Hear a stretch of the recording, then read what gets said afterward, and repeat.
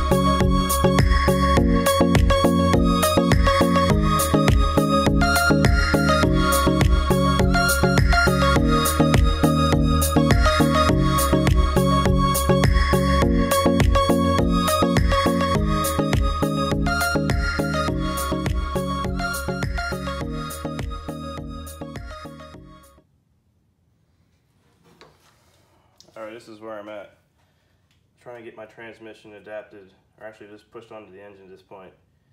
This is as close as I can get it. You can see that it's seated in the pilot bearing, because I can hold this thing up and spin it all the way around. All my holes perfectly line up. But I just can't get it to push through. So what my concern was that the clutch was not in the right place. Obviously I used the clutch alignment tool, but this one looks slightly bent, and I figured maybe if it's off that little bit, I should just try a new one. So I went out and bought a whole new one, and it fit perfectly in there. Still didn't fit, still couldn't slide it onto the shaft.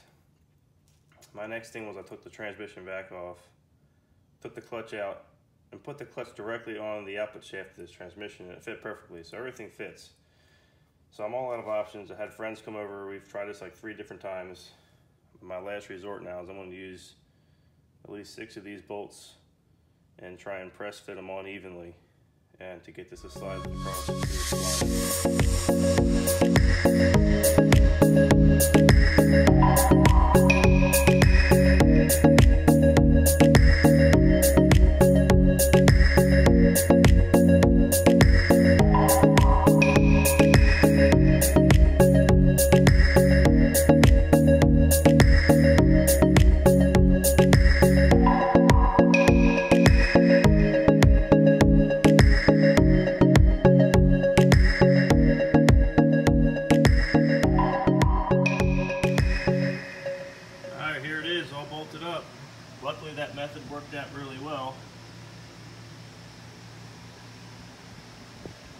have to put any torque into tightening those bolts up. It just seemed like it wanted to help it slide right on there.